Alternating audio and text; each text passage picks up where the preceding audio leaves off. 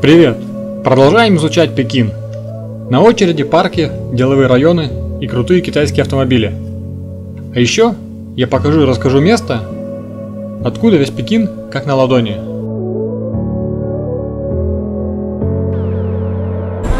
Сейчас пока ехал к одному храму, чтобы поснимать историю интересную, видел в метро, как знакомятся китайцы. Чувак подходит к девушке и сует ей просто экран своего телефона, так разворачивает. И она берет, там, типа, ну, такая на него посмотрела, ну, норм. И берет, отсканирует там этот QR-код его, и все, в приложении, типа, потом общаются. То есть ничего не общаются в начале, скажем так, когда он к ней подошел. Просто сканируют и все, и будто друг друга вообще не знают, не видят и так далее. Как-то так странно, интересно. Вот, при этом они выходили на одной станции, и он даже не пропустил, и вперед ломанулся, она такая в шоке немножко. Ну, то есть чуваку, видимо, все, больше ничего не светит, она уже все увидела. Вот. Но, может быть, нет.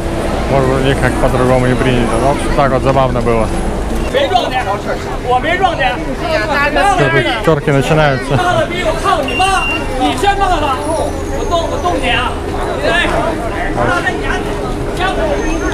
Короче, не синхронизировались мопедисты.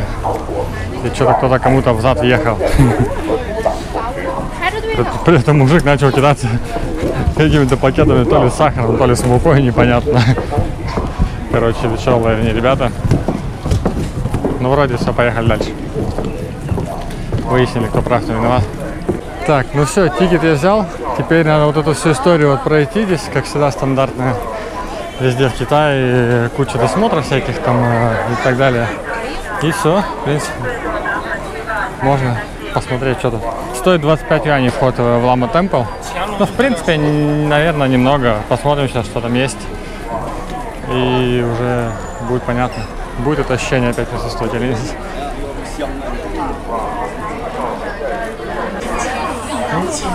Тут девушка. Опа. Так, ну вот куда-то дальше мы идем. Девчонки тоже снимают что-то, проходочку. Потом музыку наложат и будет вообще огонь. Да, девчонки? Папа.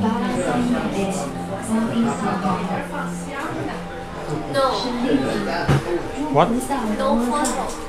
Why?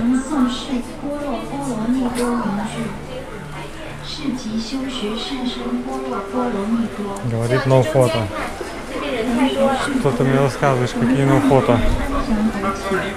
Что за развод какой-то? Ну, кстати, первый раз такое встречаю, как-то, что мне что-то такое сказали из храма.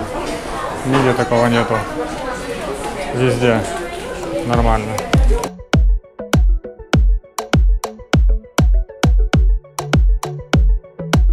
В общем, во всех городах, в которых я был, везде все нормально, храм их снимал, и наоборот, мне там приветственно к этому относились. Только здесь какие-то странные, видимо, немножко, я говорю, в Пекине народ какой-то такой своеобразный немножко, прям мне не по душе, скажем так, какие-то неприветственные вообще какие-то такие, на своей волне, я говорю, это не фотать, это не снимать, давайте только деньги, покупайте и все, то есть больше ничего нам не интересно, кроме ваших денег там и так далее. Но как бы я-то парень такой, что надо и сниму. Ну тут вот они жгут свои благовония, что-то, какие-то ритуалы делают. Ну вот, например, в том же Шэньчжэне, Гуанчжоу, там были такие храмы как-то более красочные, более интересные. Тут какой-то он прям немножко устал, что ли, может быть. Тут наоборот, что-то дают им, какие-то фрукты. Они приносят. Интересно. Почему? Или, может быть, они их берут, потом каким-то статуям подношения делают. Возможно, как-то так это работает. Честно сказать, оно того не стоит. Даже 25 юаней это место не стоит определенно. все очень зашарканное, грязное, выцвевшее.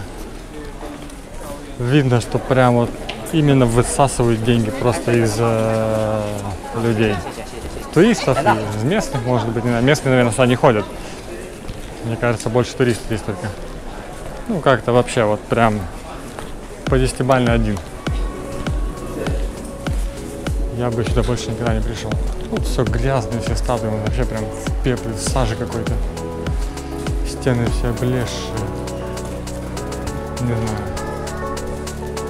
До этого я был в других городах, в храмах. Все было чистенько, красиво, ухожено. Здесь же как-то... То есть, если в других храмах я, например, там снимал, то на видео прям красочно, хорошо смотрелось. Прям цвет видно было, что все красивое. Хотя эти храмы были тоже не новые, их не только что построили там. Якобы я тут пришел старый, там новый снимал. Нет, они тоже очень старые храмы, просто они поддерживаются в хорошем состоянии. Убирается, все чистится, моется. Здесь вообще ничего, по-моему, не делается, даже на полу, ну на полу средний, нормально, как бы, ладно. Так, ну что, вывод после этого посещения Лама Темпл, что ходить туда не надо. Выберите какой-нибудь другой храмовый комплекс, который будет в нормальном состоянии и нормально приветственно, а не как вот это вот, где просто высасывают деньги с туристов. Причем как иностранных, так и китайских. Ну, иностранных там вообще, в принципе, я 2 человек все видел. Вот, поэтому как-то так. Поеду в другой сейчас парк в центре Beijing, надеюсь, попаду. Так, ну тут уже удача на моей стороне была, и я вроде в этот парк попал. Билеты есть. Билет стоит 20 юаней, есть еще какой-то за 10. Но мне что-то на автомате продали за 20. Наверное, что тут еще где-то входит в этот билет. Сейчас узнаем. Какие колоритные ребята здесь бегают. Самураи на минималках. Здесь прям такие серьезные фотосессии какие-то идут. Все с большими такими фотоаппаратами уже серьезными. Объективами, там что-то фотоются, какие-то наряженные костюмы. Вот. Но опять же все это вот. Не знаю, пока непонятно, интересно он или нет. Пока это просто озеро, вокруг которого какие-то постройки, и все. Вот, ну и по озеру катают. Да, бать?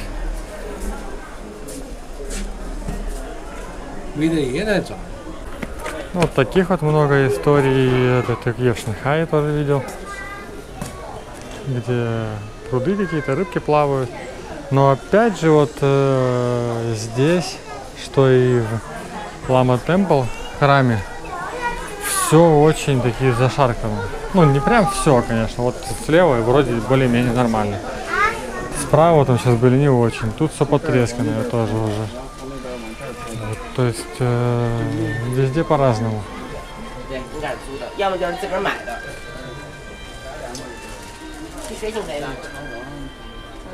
И, кстати, много ходит каких-то ребят. Это, видимо, здесь они работают в каких-то костюмах странных или они с собой просто приносят. Нет, наверное, приносят. Что-то интересное, забавное. Какие-то для фотосессий с собой носят, да. Не работают они все-таки здесь. Ну, в целом место неплохое, вроде бы. Также много сувенирных всяких магазинчиков. Вот, как здесь сейчас зайдем. Один буду заходить, вот один покажу и все. Больше не буду ни в какие заходить, потому что одно и то же. Вот везде вот эти, как они, четки называются, по-моему, да, правильно?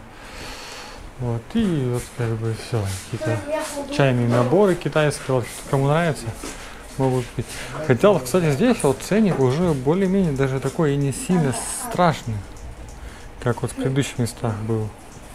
Вот этот вот весь набор стоит 700 юаней. Ну, это, конечно, тоже много, но это уже не то, что было там за одну кружку 700.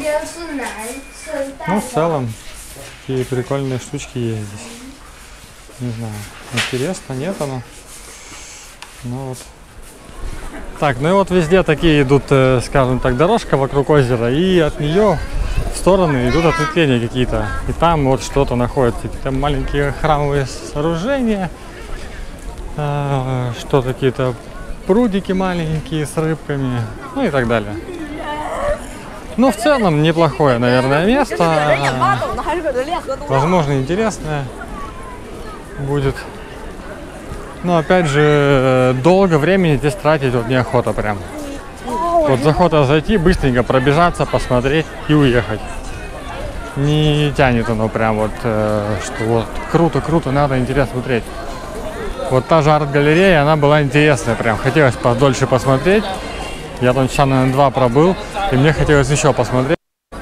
Дальше сейчас вообще на той стороне, вот в конце озера, вижу что-то интересное. Но я не знаю, туда идти, наверное, километр. Вот я почему-то как-то не уверен, что мне это надо. К этому все назад надо будет возвращаться, наверное. Хотя, может быть, с той стороны тоже метро, наверное, есть.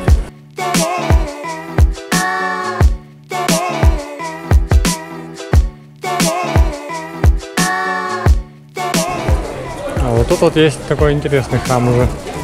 Прям старый-старый. Это уже интересно. Такого вот я еще не встречал в Китае.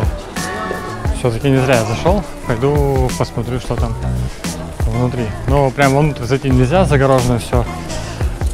Попробую сейчас со стороны это снять что-то, что там есть, если получится. Потому что там темно очень. Еще и нельзя фотографировать, написано.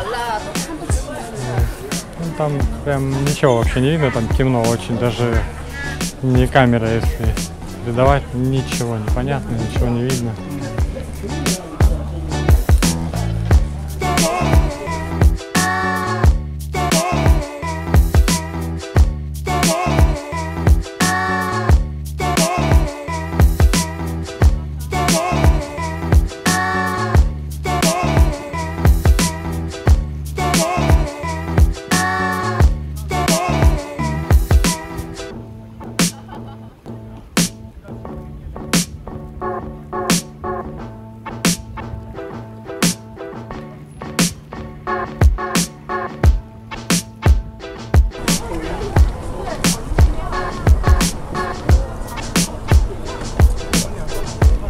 Что там водитель так себе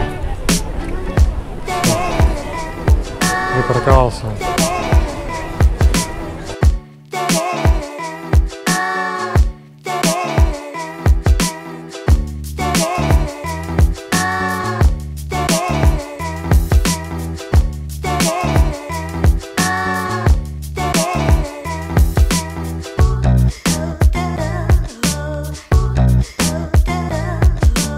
Кстати, есть вот такие автобусы еще, но почему-то я не видел, что на них кого-то катали.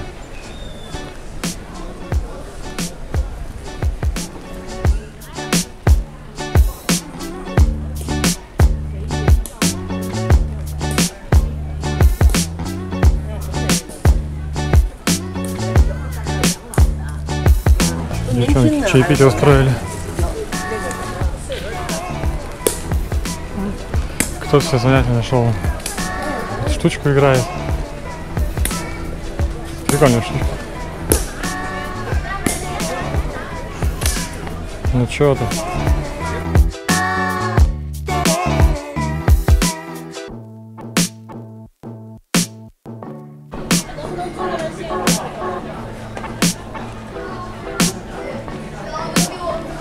Ну вот много вот таких вот беседочек, скажем, где можно отдохнуть, посидеть. Разных такими с деревьями прикольными, и как висюльки свисают, кустики, такие листочки. Вот. Но в целом это все в основном такие вот маленькие отдельные кусочки храмов и вот такие вот беседочки вокруг озера. Ну еще можно покататься на, как они называются, катамаранчиках. Вот, и большая лодка здесь еще ходит. Так, ну что, ну посетил я парк БХ. Он очень большой. Если полностью вокруг обходить, будет где-то порядка 3 километров. Стоит оно того или нет в такую жару? Да, наверное, нет. Везде, потому что одно и то же одинаковое. А чуть дальше там вообще практически ничего особо такого нету. Я бы рекомендовал на входе в него, если вы с метро где вход заходите, чуть-чуть в правую сторону сходить посмотреть и чуть-чуть в левую. Вот. И на катамаране можно, ну, либо в левую сторону просто идти уже полностью до островка, вот до вот этого вот, который находится посреди этого острова. На него есть два входа. Один вот оттуда, сдалека, с дороги, второй вот он слева от него. Пекинская атмосфера ночью.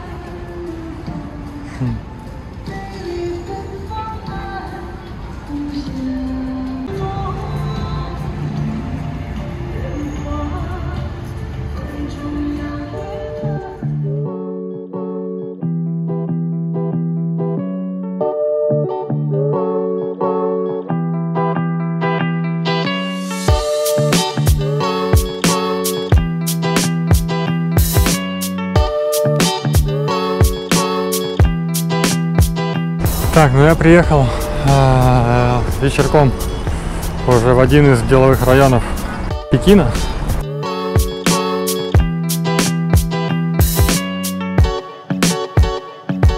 Так, ну в общем я пришел пока не в ту часть, я пришел во вторую, через дорогу, где только все строится, наоборот мне посмотрелось фотографии. Но вот с другой стороны я вижу, что есть еще один лайфхак, как можно попасть в хороший вид. Вот там вот сверху, видите, вот эти вот все стоят люди. Там какие-то кафешки, и там вот все трутся. Не знаю, в кафе они все, либо просто пришли постоять, посмотреть. Но я думаю, что, скорее всего, второй вариант.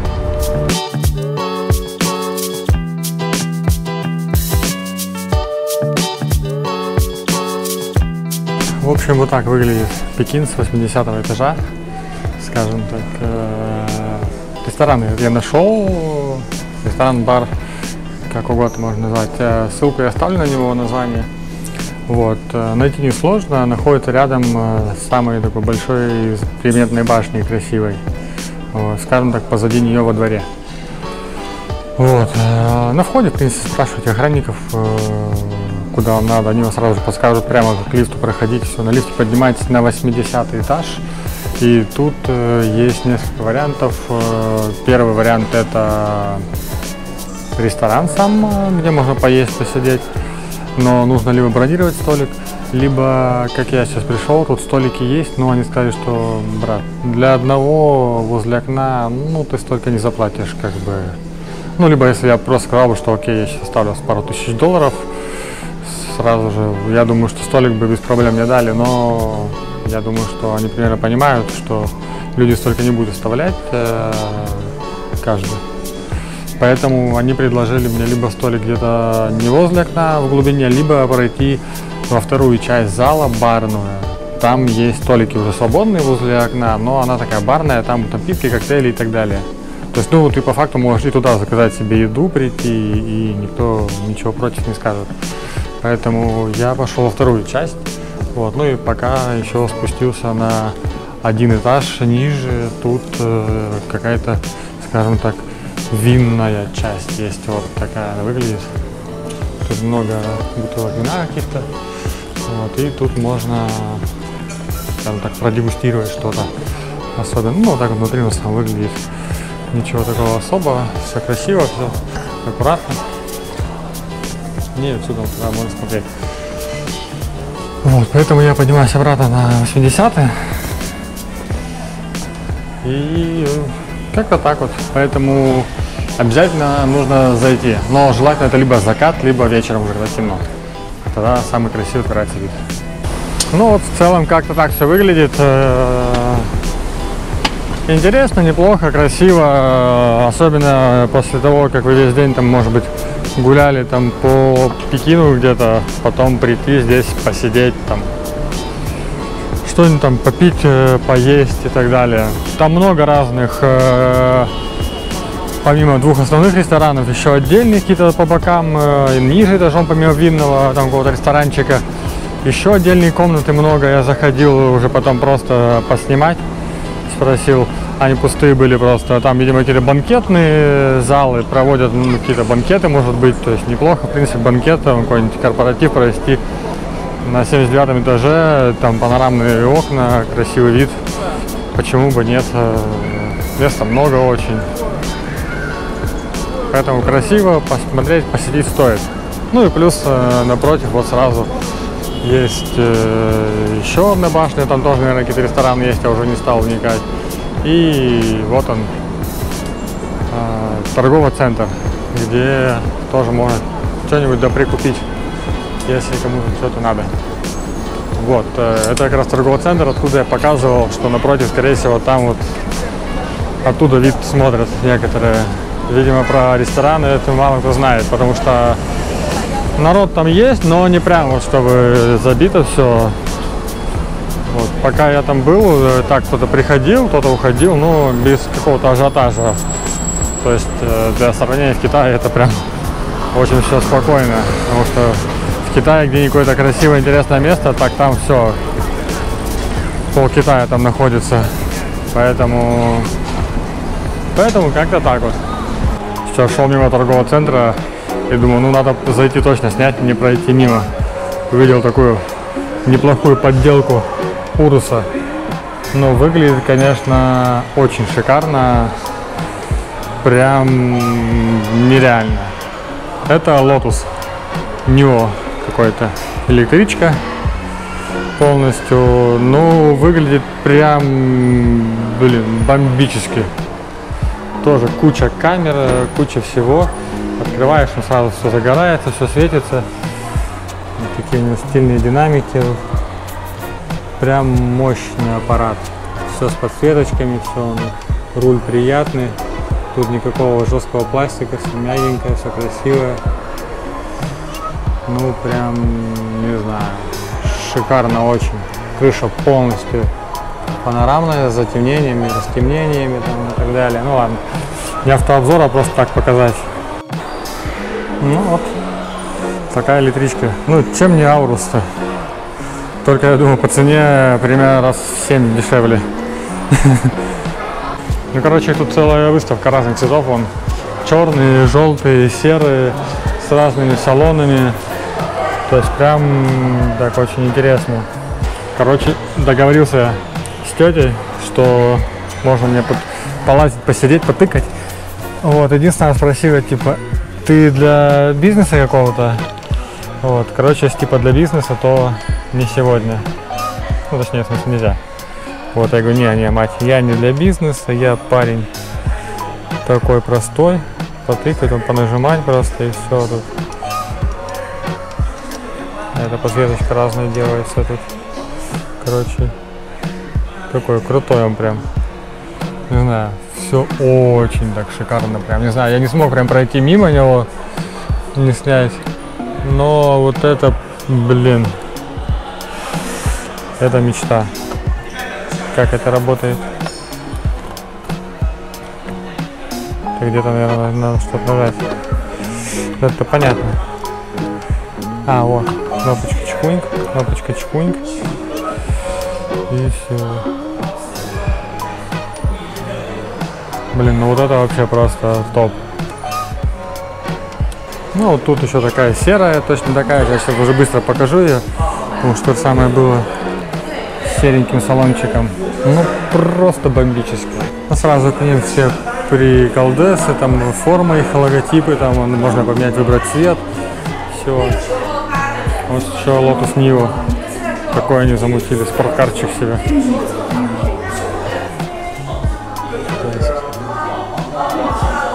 Феррари, Ламборджини, вы где? По-моему, вам еще лет 10 осталось. И все. И вам придется что-то новое придумывать. Ну, понятное дело, никуда не денутся. Они как были топ, так и останутся. Но китайцы придумали прям, конечно, круто. Еще и на механике она. Так, ну что, тачки посмотрел, давайте я вам пушистых еще покажу разных, интересных тут. Вот, смотрите, морда. Просто по пути, пока иду, встретил он из всяких разных вот таких веселых. Не буду долго здесь ходить, буквально минутку. По машинам этим в итоге, что стоят они порядка, там что-то 839, по-моему, что ли, тысяч юань. Ну, то есть, грубо говоря, какой-нибудь самый полный фарш будет стоить 1 000 000 юаней. То есть на рубли это сейчас 13 лямов, ой, 13, да, 13 миллионов рубликов это в Китае. Вот, поэтому, ну, как-то так. Курс сколько сейчас? 35, наверное, стоит, 30, ну, как бы x2.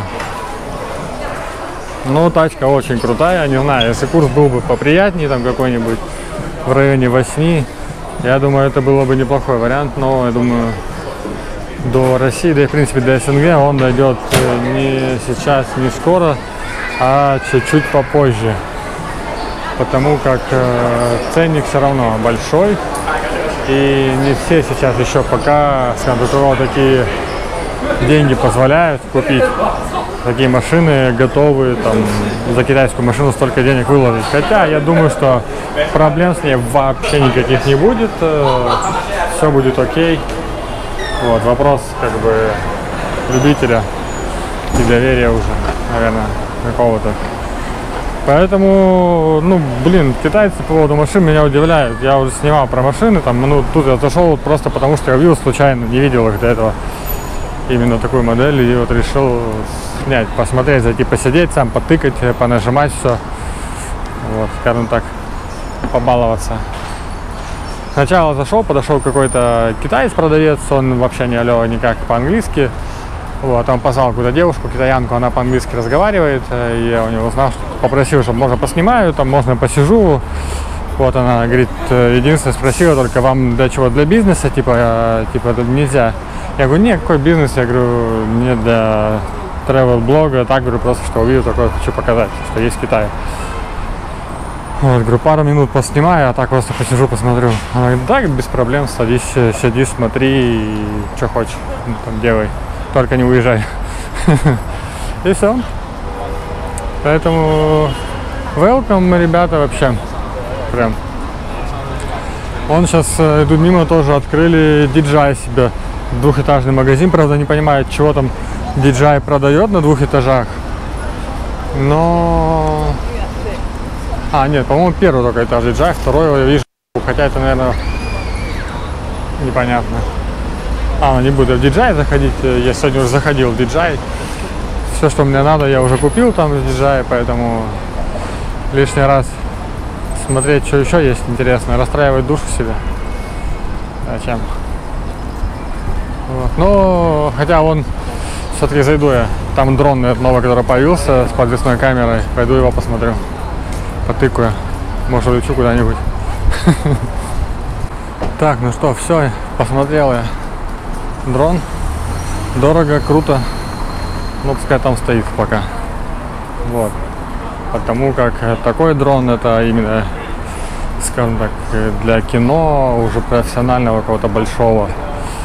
Вот. Стоит дрон там 80 тысяч юаней. Что нереально дорого, почти 11 тысяч баксов. Поэтому, ну его. Вот. Ну, в целом, что? Пекин заканчивается у меня. Завтра улетать буду. Вот. Что в целом можно по Пекину? Ну, Пекин, не знаю, мне не особо он понравился в плане как-то вот здесь там попутешествовать и так далее. Ничего не сделано для туризма, для именно внешнего туризма, то есть для иностранцев. Для местных, ну, для китайцев-то понятно, что все понятно и все вроде бы как. Но опять же, везде они все в очередях стоят, там все потные, вонючие, неудобно, некомфортно, им там они уставшие все, ну не знаю, это не отдых, это не путешествие. Вот. Поэтому им нужно заниматься этим очень сильно, особенно для иностранцев, выделять хотя бы что-то немножко для иностранцев, иначе тот, кто сюда приехал один раз, больше сюда вряд ли еще раз будет ездить. Именно про Пекин я сейчас говорю, не про весь Китай. Про Пекин только. Остальное, ну, в целом хорошо все. Но в Пекине очень, скажем так, все как-то, ну, прям вот деньги. Давайте деньги. Вот как в Москве, типа. Тоже деньги, одни деньги, все про деньги. Не ухаживают за многими вещами, ничего не делают, как-то странно, мне это непонятно. надо все-таки поддерживать какой-то уровень, чтобы все выглядело нормально.